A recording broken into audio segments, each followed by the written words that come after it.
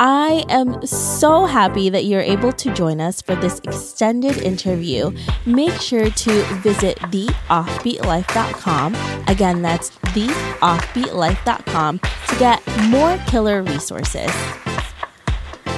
Hey everyone, thank you so much for coming back for our extended interview with Danielle, where she's going to share with us how you too can hit your first 5-figure month with a travel brand. Hey Danielle. Hi, how are you? I am great. Thank you so much for being here and for giving us tips. Before we do that though, can you tell us a little bit more about you and why you live an offbeat life? Sure. So my name is Danielle and I am the founder of The Wander Lover. It's a travel brand sharing adventures from around the world, but also inspiring other people to define their life the way they want to, which means not being in a corporate job if you don't want to, or building your own side hustle, or being an entrepreneur. And the backstory is I used to work a 9-to-5 in New York City and realized the lifestyle, the direction I was going wasn't right for me. And I chose to leave and travel and build my own brand. And here I am. I can work from my laptop and could not be happier. That is pretty much the dream life that most of us want to live, right? And Danielle, you did it in such a great way because you were really prepared for it. And now you're able to make money from your passion, from what you love to do. And you're going to share with us some of your tips on how you're able to earn your first 5-figure month. Can you tell us how you were able to do that and some of the tips that will help us do the same as well? So first off, I quit my job July 11th of 2017. It's like a monumental day of my life that I keep track of. But so right now it's been a little over 2 years, but this July, so exactly 2 years after, that was when I was able to hit over 5 figures with The Wander Lover. So it didn't come instantly, and I had to work really hard for it and learn a lot of what goes in and out of negotiating and landing clients. In the beginning, I will say one of my biggest mistakes that I see a lot of people doing, including myself, is working for free. And that obviously didn't last a long time because I realized with content creation, with photos, with videos, it takes time and my time isn't free.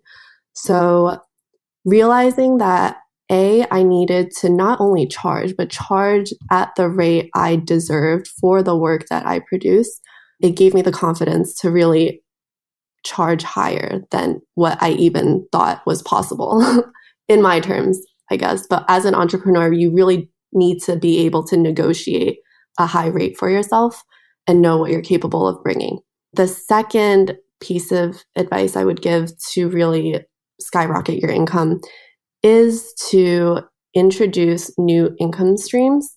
So I recently actually just watched this documentary saying how like Michael Jordan, he is a really famous basketball player and he's a billionaire, but he didn't become a billionaire because of playing basketball. Basketball made him a millionaire, and what gave him the extra sources of income were his sponsorships, were his own entrepreneurial ventures like e-commerce or selling his own products.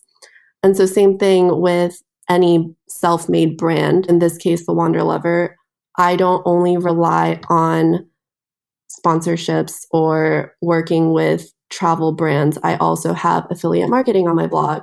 I have Instagram ads running. I have Facebook ads, and I introduce other products and services under The Wander Lover.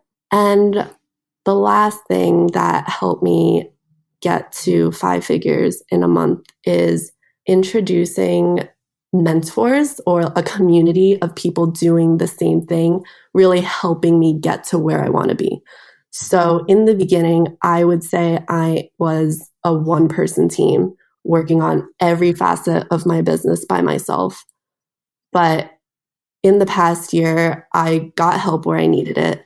I hired groups. I hired coaches. I entered so many different online courses and just spent a lot and invested a lot in learning and finding shortcuts to where I want to be. And I really think that's the secret to like my income growth in the past few months. Yeah. So let's go back to when you decided to do content creation for other companies and not just for your brand. When you're traveling around, right, and you have a client, for example, in New York City and you have to take photos, how are you able to keep that steady when you're going off to London or Bali? So it's a lot about timing. And I actually have a calendar of who I'm working with, but also when the product would arrive and when the dates I would be available to shoot are. And then I kind of had to line up all my brands and figure out whether their product would arrive in time. And if not, I have to coordinate with them to either have it shipped internationally, or there's been a couple instances where I ask my friends or family to like ship a product to me because it would have just been more cost effective that way to have them kind of cover that. So it's a lot of coordination, but being on top of it and really keeping everything organized helps a lot. Yeah, it's definitely something that you have to be very aware of when you're working on your own as an entrepreneur, and also if you're traveling a lot, because that's so much more upkeep for you as well. So having that is such a lifesaver. Yeah, for sure. Now, talking about how you negotiate and price, how are you able to set your price and negotiate properly so you get the right type of salary for yourself and for your business? So a lot of it in the beginning was looking at what my competitors charged. So as an influencer, yes, I'm posting on Instagram, but a lot of times I'm also creating campaigns for certain hotels or certain brands, right? And so I was actually not only able to look at what other influencers were charging, but even content creation agencies or video production agencies, because I guess before this whole influencer marketing thing started, I realized hotels would hire these video or photo production agencies to really shoot their campaigns for them. And that's the photos and videos they would use on billboards and magazines, on their website. And essentially, like, I'm doing the same job.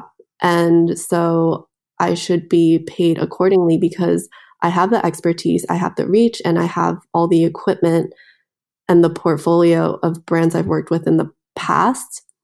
So through a lot of trial and error and kind of pushing and seeing what the budget was or seeing how much I could charge while still landing this gig, it really helped. And now I'm confident in just knowing this is what I need to charge. Yeah. I think I also see a lot of people just being okay with free stuff. Like, you're going to get, as you get further on with your business and career in this, you're going to get a lot more people coming to you and saying, hey, we would like to do a collaboration with you. We'll give you some free products and you'll post this or wherever. And I often find that people are afraid to ask for money, even for those people who are doing that. And I can't tell you how many times that brands have come up to me doing that. And I actually ask for their marketing budget and I get paid. So you will never know whether they're going to pay or not if you just leave it at that. You say no to them or you do it for free. Always ask, because you never know what's going to happen. It's simple. Like, do you have a budget, or does your team have a budget? Yeah, it's very, very simple. And I think a lot of people are very much afraid to even just ask. And if you don't ask, you're never going to know what can happen. And it's also the mentality that your time is so valuable. Like, your time is limited. And if the product is worth like $100 and you spend hours like creating the setting and like even buying new things to add to your photo, just like the whole campaign creation, like, are you really saying a day's work or 2 days work is worth like what the product is without even getting paid for it? So really like think in terms of how much value your own time has. Yeah, that's so important to understand that, because you're so valuable. There's only one of you, especially in the beginning. So you really have to make sure that what you're doing has a real purpose for your business. Now, you talked about finding prices from other content creators and even agencies. How did you find those prices? How did you look for them? I asked. A lot of times I just asked. Not everyone is willing to share. But if you do quick Google searches too, it's easier for agencies if you look at price lists. Not a lot, but like a few of them will have packages up. Some I was able to download as a PDF, so they'll have like a few different package options with videos, photo prints, and I kind of gauged what they were offering. One that really helped was one video producer, and he had 3 different packages for hotels. And it really gave me a sense of like what experienced people in this industry, pre-content creators or pre-influencers, were already doing and offering. Yeah. I think having packages is very crucial to creating different types of budgets for your potential clients as well, because you're not just giving them one option, you're giving them several ones that they could choose from. And I think that works so well, and it'll get you a client for sure. Most of the time, it's like 80% of the time, you will get a client from that because you are playing to any of their budgets. Like you're being flexible, and also it shows that you have experience where you're able to cater to a wider audience. Absolutely. Well, thank you so much, Danielle, for giving us all of these different tips. I'm so excited. And before we go, I just wanted to let everyone know that Danielle and I co-wrote a book with Blank Room.